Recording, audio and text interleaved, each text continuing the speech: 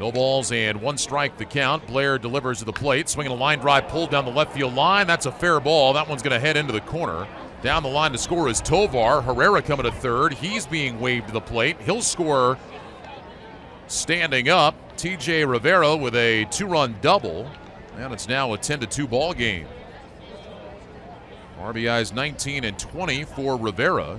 And with Johnny Monell coming up, Aces pitching coach Mike Parrott is going to make his way out to the mound to have a chat with Aaron Blair.